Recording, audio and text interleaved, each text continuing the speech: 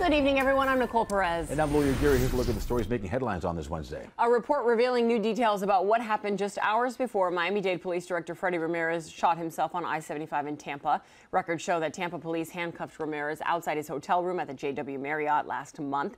As they questioned him and his wife, officers were responding to a witness report that Ramirez pointed a gun to his head and threatened to end his life. His wife told authorities she did not remember if he pointed a gun at himself, then later said he never pulled out a firearm. Investigators determined Ramirez did not meet Baker Act criteria and released him.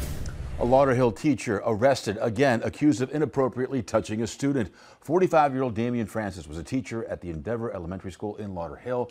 Police say Francis had been touching his first grade student in class. Francis, who has faced similar allegations before, appeared before a judge in bond court today. He's being released on his own recognizance and has been ordered to have no contact with the latest victim or any other minors. Plantation police made a big arrest today after a person was caught stealing mail. Our cameras captured police combing through tons of mail. Investigators say the suspected thief was driving a U-Haul truck and visited numerous mailboxes along Northwest 94th Avenue and 15th Street. Officers found more than 200 pieces of mail, including some packages.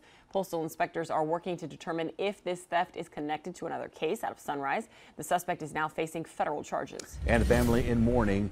They're mourning the loss of a 67-year-old woman who was one of 3 victims police say was hit by a driver in Miami Gardens. Patricia Garner was in the parking lot off Northwest 25th Avenue when a driver struck her and her son last Thursday. Unfortunately, her 2 grandchildren witnessed the whole thing. Garner was airlifted to the hospital. She sadly died after being taken off life support Sunday. Sharon Leona Cox was arrested for the hit and run. It's not clear if she'll be facing new charges after Garner's death.